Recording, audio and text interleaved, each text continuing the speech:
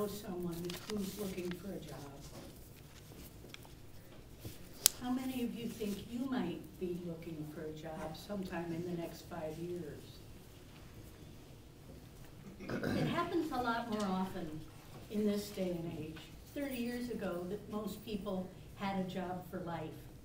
Many of our grandparents or parents lived in that generation. But nowadays, people may have 7 careers in their lifetime, much less different jobs.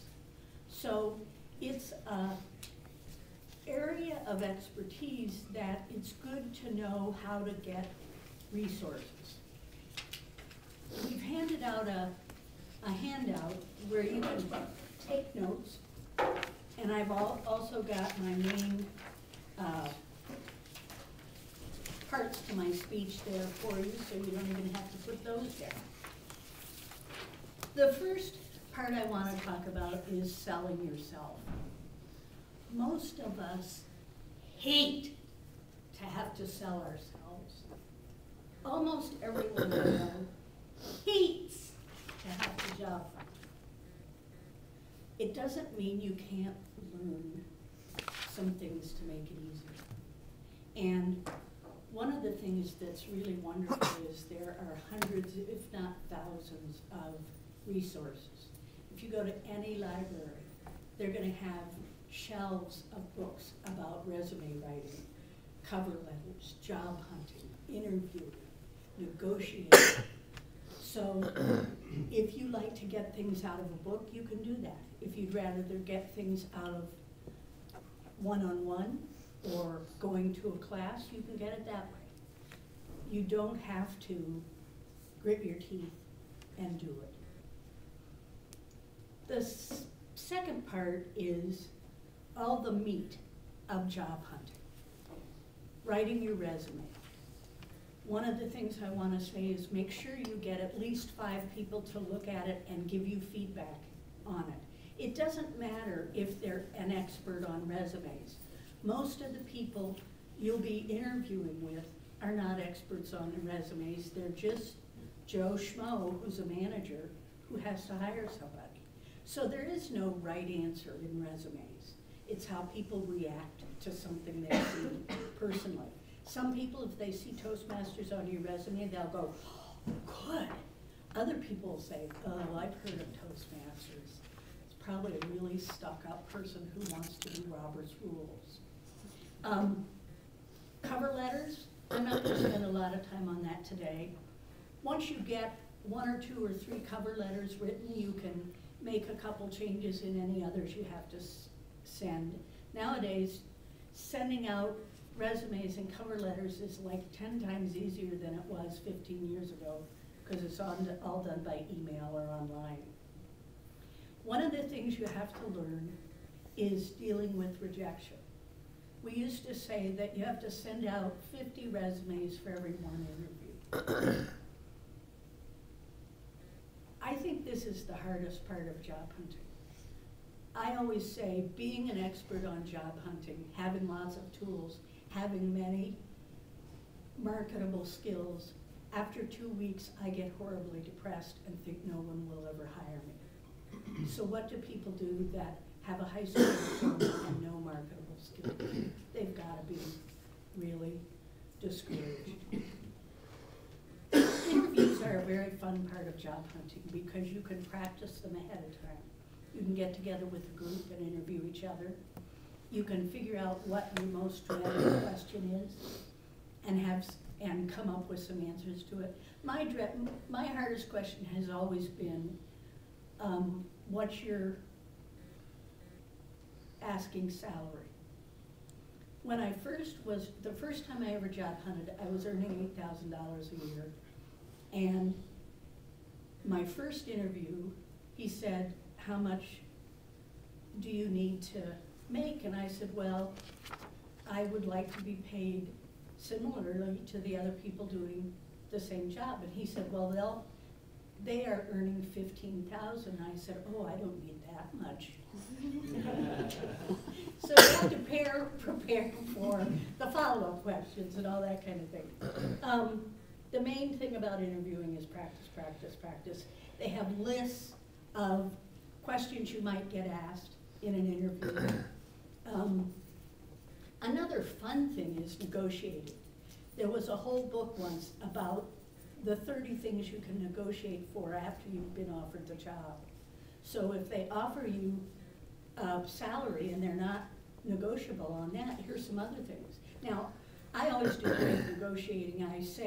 I ask for something, they say no, and I say, oh, okay. So one of the jobs I interviewed for, they said, this is the salary. I said, okay. I said, now I'm coming from Henry Ford Hospital where they gave 6 weeks of combined vacation sick leave. And they said, we can give you 2 weeks. And I said, well, I can't. I need more than that. And they said, that's all you're going to get is 2 weeks. I said, well, maybe I could have 3 or 4 weeks. They said, you can get 2 weeks. I ended up with 2 weeks. The rewards of job hunting are very surprising. Even if you don't need to look for work, if you're just a little bit unhappy with your job, sometimes you get mad at your manager.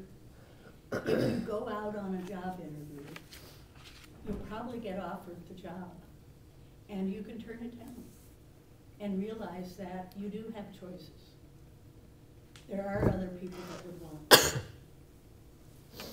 Another thing is it's just fun to go through the experience and see that everyone isn't expert job interviewers.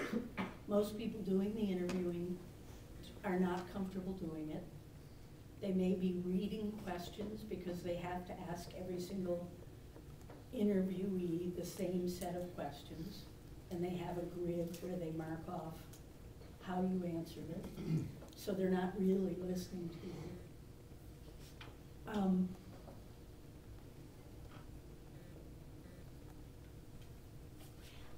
I've got a bibliography that I'm handing out, which also has,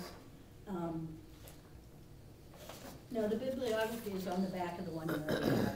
This one is 7 job hunting tips. If you turn over the first page you got, the one that had the 3 things I was going to cover today, you'll see I've listed 3 or 4 books and a bunch of job hunting sites I found. My favorite book of all time is 28 Days to a Better Job. It actually was written in 1977 and it hasn't been reprinted. But you find it in any library. And what it maintains is that in 28 days, you can get a new job. Now they're talking about spending 8 hours every day for 28 days, which none of us are going to do. But it has suggestions for each day of what you can be doing to look for a job. So if someone is doing a 2-month job hunt, they can spend 4 hours a day and do what's in that book. The most famous book is What Color is Your Parachute? And it's probably in its 75th reprint. There's a 2011 version of it.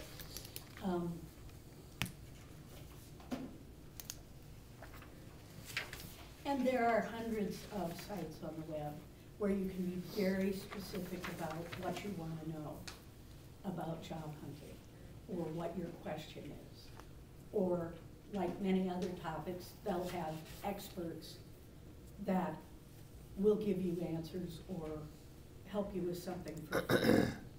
I want to go back to, I want to tell you my next chapter on my job hunting series, which is in here, which is going to be building your support system.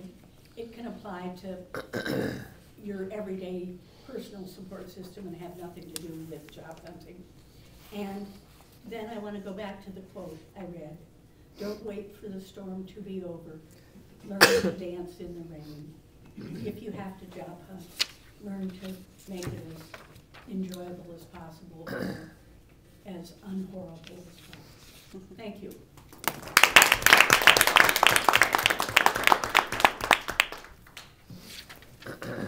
Thank you, Sarah.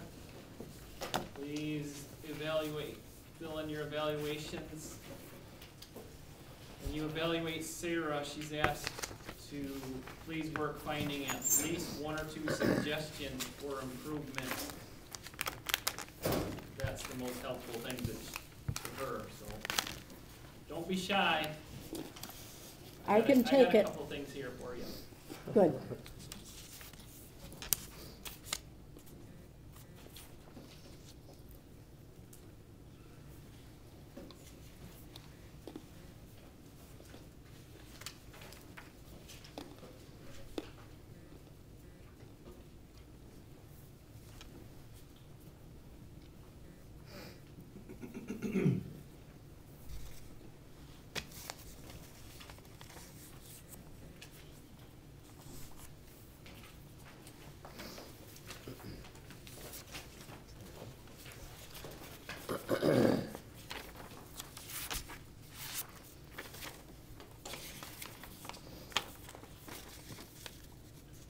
We're going to do a few table topics here. We got about 5 minutes.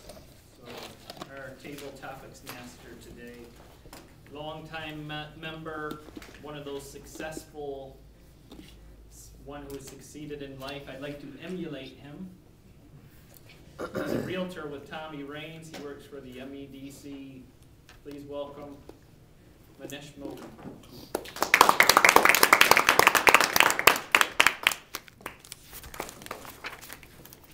Thank you, Mr. Toastmaster, our Toastmasters Jack and Gary.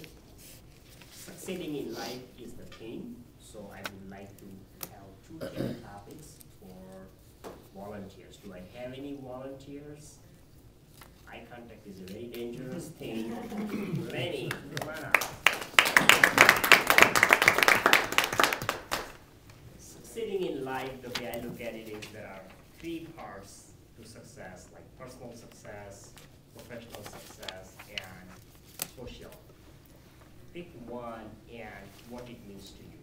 Succeeding in either any of the 3, what it means to you personally. Professional, social, or Personal. professional, personal, or Social. Or social. Yeah. Personal being family or Personal success, to me, is being able to emulate Greg as a good president, Manish as a good speaker, VJ just as an all-around good guy, the Toastmasters group, and most of the speakers to be able to speak to large audiences and impromptu sessions like this. I've only been in Toastmasters for about 11 months now, and I have learned a lot. I can actually see myself or hear myself becoming a better and better public speaker. And the opportunity to be the president of Toastmasters has given me a lot of success. It has enabled me to grow and to expand and become a better leader and a better speaker. Thank you very much.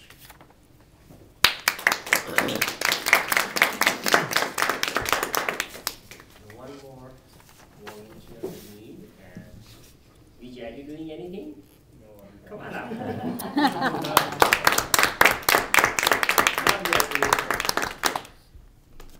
What does it mean to you? Succeeding in life. What does it mean to you? What does it take to succeed? How about that?